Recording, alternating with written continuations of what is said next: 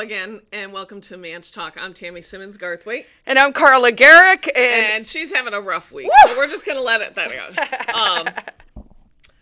Oh my God, it's going to be 85 degrees out today. This is I'm a little too warm, I think. I didn't realize I'm pleasantly surprised. I did see something, I think it was in the 80s, like in 2018, so it's not that unheard of.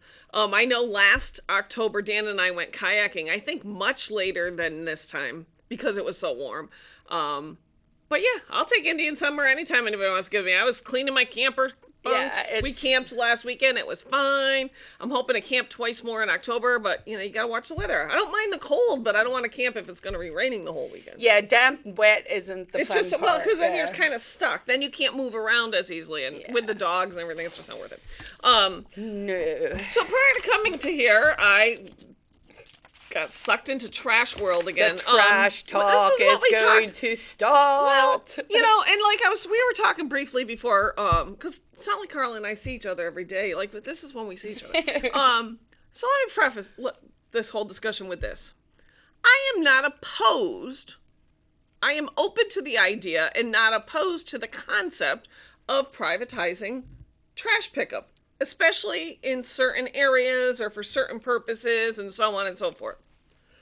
That being said, that's not necessarily my gripe. My gripe is, oh my God, the city's not picking up the trash. We should, All right, so let's just summarize for the people who might not know. So basically what happened over the past month is the city in all its wisdom just decided that they were going to stop picking up trash for 1,500 units.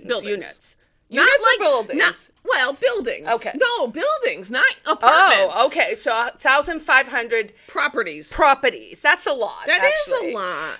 And if that number's not accurate, then there's another problem. We're getting bad information and nobody knows what's going on. Right. So, and they were just basically like, hey, we made this decision, and oops, now it's and I think it is actually $400 per unit. Yes. In cost. Yes. To have a privatized system come pick it up. So basically the reason why we're talking about it is this is going to result in higher rents because most of these properties are rental. When you charge someone more over here, they have to charge more over here.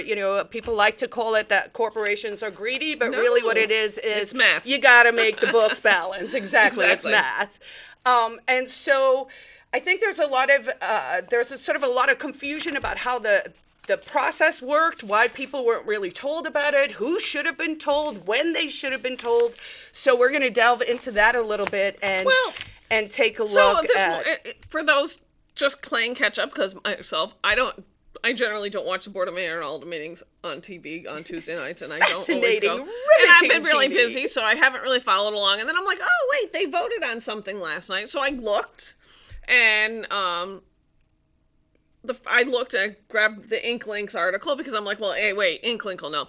So thank you, Inklink. Yep, they're on top of stuff and it's readily available. Union Leader, it'll be it'll be in tomorrow's newspaper. I mean, honestly, I don't even know how Andy does it. Andrew does it because he's everywhere. Like if I'm somewhere, I'm like, dude, how are you here too? I was at an AFP thing last Thursday night and Andy was there.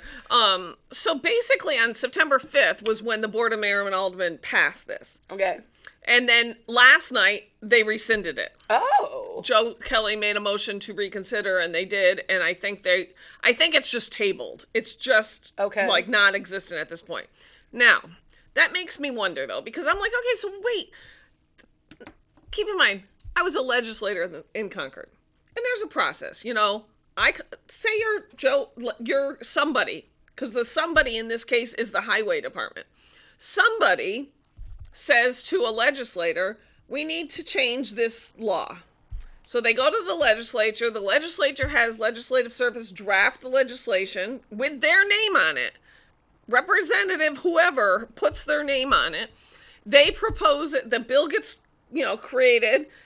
They present it to a committee that deals with that subject matter. That committee votes on it. That goes to the House. I'm assuming it's a House bill. The House votes on it. If it passes there, it goes to the Senate. It gets presented to a committee. There's public hearings on both the House and the Senate side so that the public can chime in. Because even with 400 state legislators and a wealth of experience in Concord, not everybody catches how things will impact somebody, that they're not thinking it through. You might be thinking, well, I don't see what the problem is. And then somebody goes, well, hold on, this is the problem. And then you go, oh. Well, also, everyone is constantly trying to find a problem in pursuit of a solution, or a solution in pursuit of a non-existent problem. Also at the State House, because you're changing the law, there's a bill number and you can follow along easily. I'm going to make a suggestion. I think anytime we're going to amend the city ordinance, which is basically our set of laws, basically, when we're going to amend the city ordinances, one, there should be at least public notice, and putting it on the agenda is not public notice. There should be a public hearing. Like, why can't there be a public hearing once a month, right, for all these different subject matters? And there should be some sort of way to track it through the process without just having to be in the know. Like a GenCourt mobile for cities or for towns. So that could be really interesting. In order for me to figure this out, I'm like, okay, let's see. But can we just pause there for 2 seconds? So that would be an example of using tech to actually make things better for everyone. So maybe there is a way that we could figure out where we're like, hey, let's go to the city. And I know on our side, imagine that these had what city ordinance amendment, COA, 2023, and then a number, right? I would be able to search, if nothing else, and that gets referenced on the agendas and on the meetings and on the minutes and on everything, right? And in the ordinance, when it says amended on this day, COA 2023, right? So at least then you could search for all the relevant dates and meetings and hearings and everything pertaining to this, right? Because you can't do that. You have to kind of go, okay, let's see. They had a meeting on the 5th, and the union leader says that they met. It was the Committee on Bills on Second Reading. That's in July. So I finally went back, and I know who to ask, and I know where to get answers if I can't figure it out myself, and I should be able to figure it out myself. I'm a pretty smart person, and I understand how government works. Come to find out, this goes back to March. So in March, because I'm like, who started this, right? The highway department, so no alderman. Who and why, right? Well, they sent a letter in March to the Special Committee on Solid Waste, which Will Stewart was the chairman of, or is the chairman of. As you're aware, there's been much discussion about the cleanliness of the city, overflowing trash, and the uncleanliness of properties and alleyways, along with their contribution to issues such as rodent infestation. In an effort to mitigate this, the Department of Public Works, in conjunction with the Department of Planning and Community Development, which I think is kind of attached to the mayor's office, recommend that the Board of Mayor and Aldermen consider revisions to the current ordinances. And it goes on to explain that we're not, most cities don't pick up trash. Basically, we've been picking up trash at properties that most places don't pick up trash. Okay. So maybe this might be completely legitimate. It's not that concerns me. It's the process that, like, whammo, like, you don't even get a chance to chime in. But then they go on to talk about how they need to expand the downtown collection zone, which has 7-day collection. Wow. So they get trash picked up every day, which maybe they need to. I mean, for restaurants and stuff, there is a lot of trash. Listen to what you're saying. But for restaurants, for those businesses, we need to pick up their trash every day. But for these businesses, we're going to make them pick up their own trash. So, like, wait, I don't understand. Who's picking winners and losers, right? So they recommend the following steps: develop ordinance language changes and submit for board approval. Undertake comprehensive public outreach campaign directed at affected properties. Working with property owners to identify potential alternatives where required, and continued outreach and education on compliance. Okay, so that's what they said. And they have these maps and all this stuff. Right? So then they have a meeting on April 4th. So we're not talking September. We're talking 5 months earlier. There was a meeting of the Special Committee on Solid Waste. Alderman Stewart, obviously brings up, they bring it forward and everything. They're talking. And I did read the actual ordinance because I heard somebody say, well, it was confusing. It's only confusing if you can't read. It was pretty straightforward. I mean, just like they do at the State House, they cross out the language they want to take out, and they put the stuff in bold that they want to put in. And it says a dwelling, single family, a detached building used exclusively for occupancy by one family, large multifamily. a building or portion thereof containing 5 or more dwelling units, whether in common ownership or owned as a condominium or cooperative. And then they describe lodging houses, which is like a rooming house and boarding house. So they're very clearly saying 5 or more. Eligibility: properties that are eligible for collection include any residential dwelling. It's just so screwy. Properties that are ineligible: any large multifamily dwellings, lodging house, planned developments, or condominium complexes with 5 or more dwelling units. So I don't think that the ordinance language was confusing. I'm going to say that. I've heard people say it was confusing. Now, was it buried in an 144-page agenda for that night's meeting? And was it on the consent calendar where nobody was going to discuss it? Yes. But back in April, when you have a small committee, and this is your job, you are the special committee on solid waste activities. Ward 4 Alderman Christine Fajardo, who's in the newspaper today, or on Inklink today, stated, "I will start by saying I think this is great, and I am prepared to give it a hearty yes, but I did have a couple questions and I wanted to share an observation." So then she went on to talk about areas that the downtown area doesn't expand into her ward, so the 7-day pickup.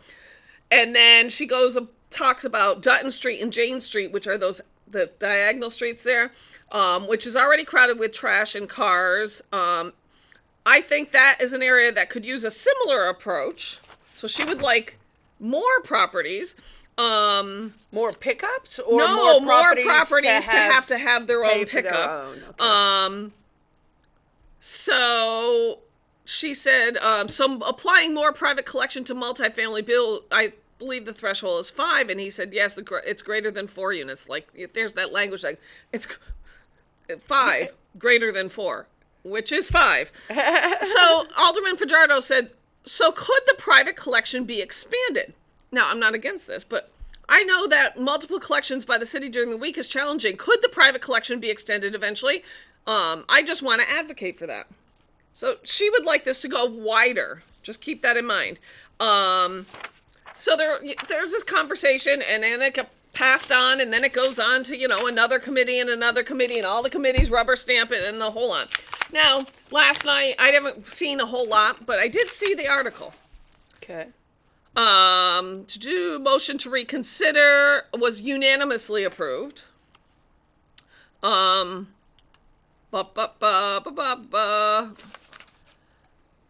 Ward 4 Alderman Christine Fajardo apologized for her misunderstanding of the proposal as it was provided to her as a member of the BMA Special Committee on Solid Waste. Okay. She very clearly sounded like she knew exactly what they were talking about. She asked questions. She got answers. She said she would like to expand privatized pickup. So that's not completely accurate or truthful. You say, in April, you were saying you wholeheartedly support this and you think it should be applied to more buildings. But then when pushback happens from the community, because I guess 50 people spoke. Wow. Yeah. Now you don't think you understood it completely. And, no. So here's an idea, people. Vote for somebody else for alderman in Ward 4. What's his name? Mark Flanders is running over there. You have choices. You can re-elect somebody who either, one, doesn't understand what she's doing because she clearly said one thing and then now says she didn't understand and it was confusing, or someone who just is lying to you, or, things. Because this is the problem.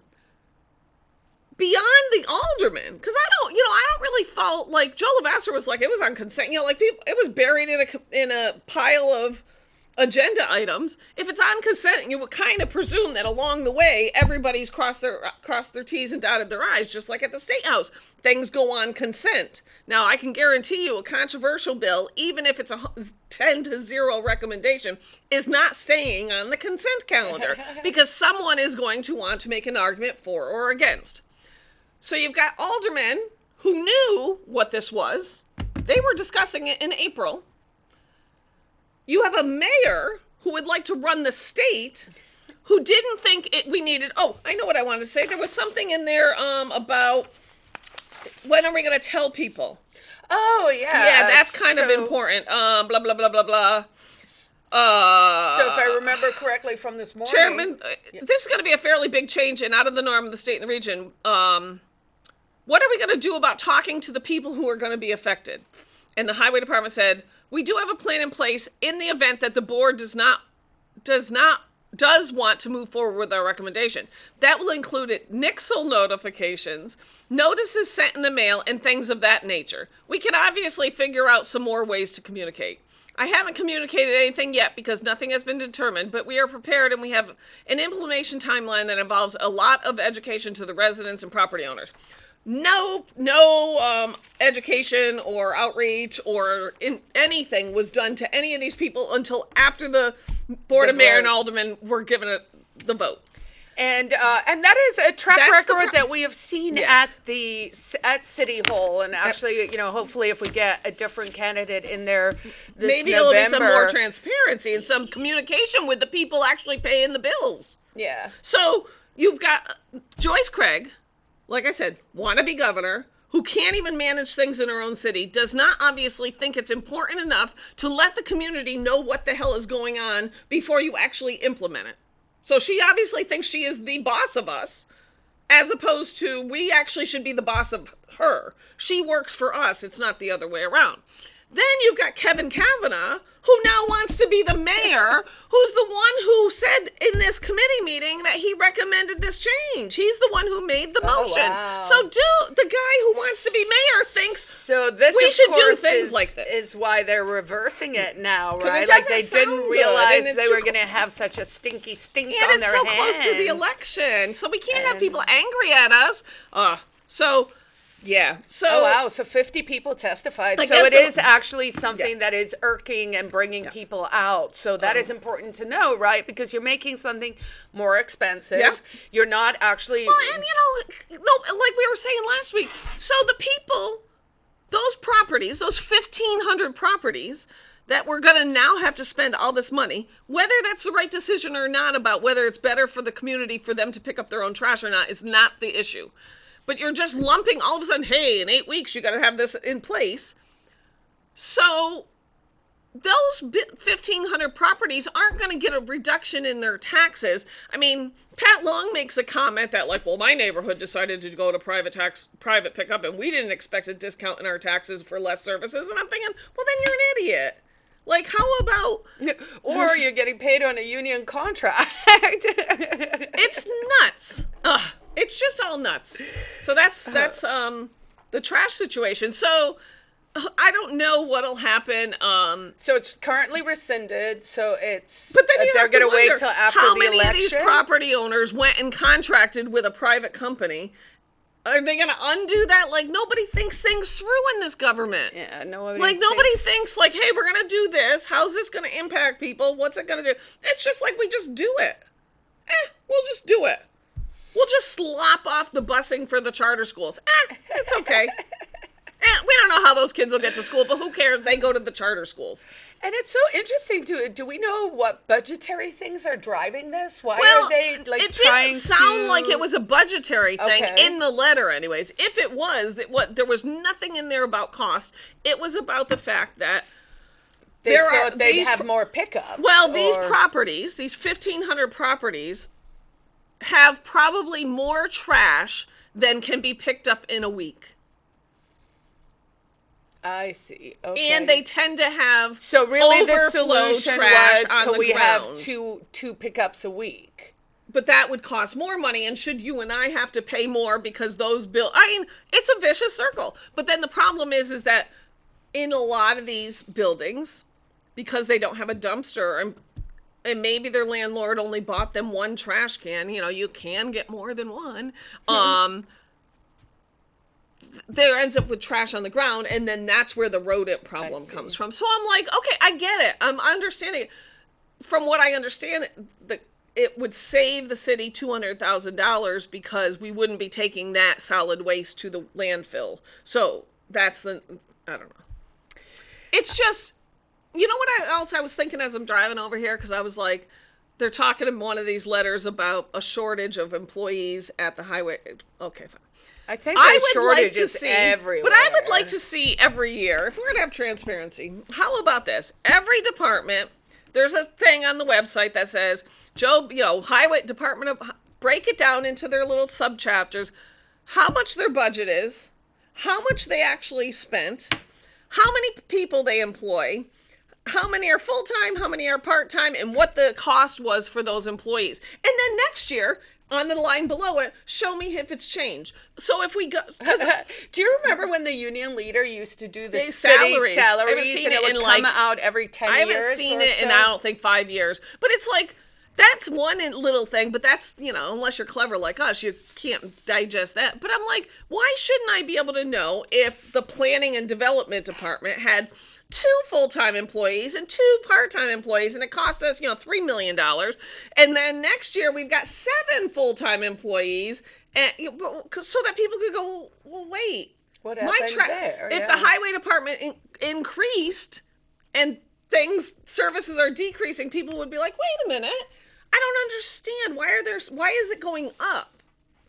Yeah, I feel like maybe there's an opportunity for some overhaul at City Hall where, if you get the right person in there who is actually willing to grapple with some of these issues and just come up with solutions. Technology is pretty amazing. Yep. There are probably ways that you could actually structure a form so it's simply like, oh, this is how we're going to collect data from now on. That just automatically puts it into these searchable databases that we could actually use in functional ways, which would make it easier for everyone, right? Because even all these 91A stuff, that's what I mean. We have to file. They could tag things with that number, and it would streamline some of the 91A requests.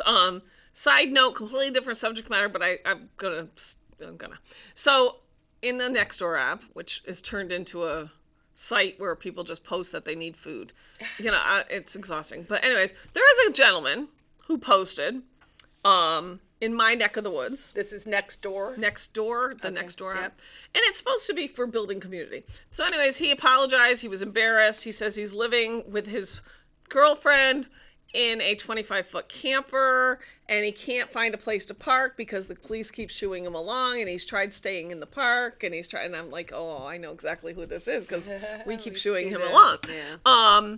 But he says that he became homeless because they both lost their jobs, and then they lost their apartment. And I'm like, but you have a 25-foot camper, which is not cheap, and driving it around, and that is all not cheap either.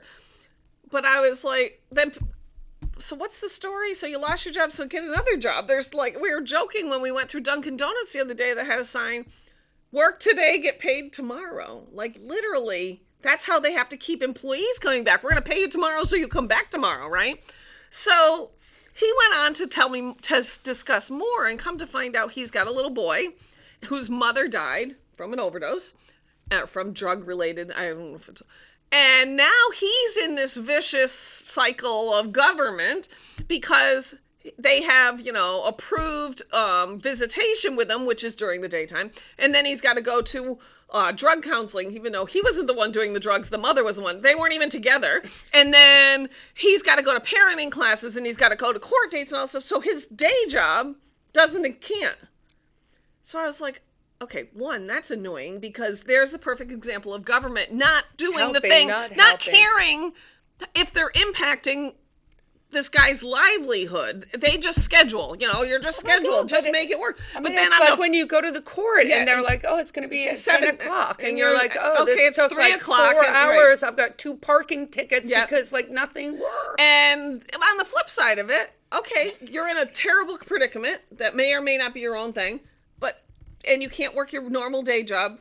So now guess what you have to do? You have to work nights and weekends because this is the way life works. I have compassion for him and I felt for him. However, his long-term solution doesn't, finding a place to park 2 nights in a row to park your camper because you don't have a place to live because you don't have a job is not the actual problem. Right, but I mean, you're talking really about short-term preference versus long-term preference, and part of the thing, certainly in sort of libertarian philosophy, is like trying to help people understand you got to do some long-term planning too, because if you're constantly just in this motion, you're never going to get ahead. You don't do it. He needs a job. And she needs a job so that they can stop living in the 25-foot camper. Right, but then of course the immediate need is, damn, I need a place to put this tonight. And so if you're in this constant crisis mode, it becomes very hard to dig your way out. So I do have a lot of empathy with that. But you still can't you still can't camp in the parks, or like you can't. I mean, to some extent, I'm like, if you're in a camper and you're just clean out, in the parking lots where we did We Heart West or something overnight, is it actually fruitful for the police to be shooing those people on? No. Probably not. No, not in a parking lot. But so, I feel like there are places that you could probably find. He's probably not indicative of the majority of the people that are camping in the places he's parking. He's trying to find some place where he can stay without being harassed. And people are making suggestions, and I'm like, okay, you're just suggesting more private property. Like, that's not the solution.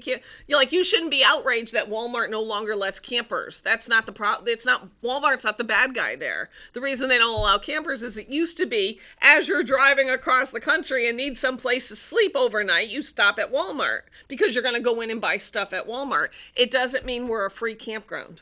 Right. And that's people take advantage of situations. But also, Tammy, it probably is a leading indicator of the economic collapse. It's going to be because people, you're like, oh, you used to have a house and now you're in your camper. I mean, we could call it downsizing. It's kind of, whatever.